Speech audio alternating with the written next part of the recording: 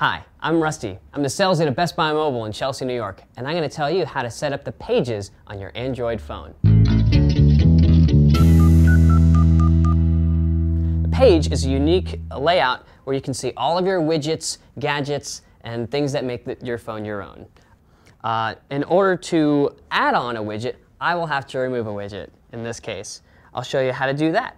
Simply press and hold onto the widget for roughly 3 seconds, and it will pop out. You drag it down to the bottom, and it will turn red to indicate you're about to remove it. And presto, it's gone.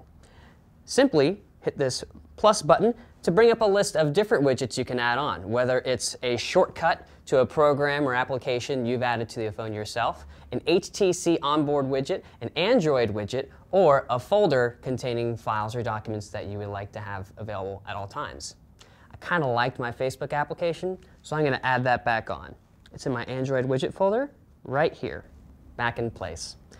And I can set up different layouts on all these screens, but as you see, each widget has a different size of the icon. Once you find out what the size of your icon is, you can piece together a unique page layout that works for both business and pleasure.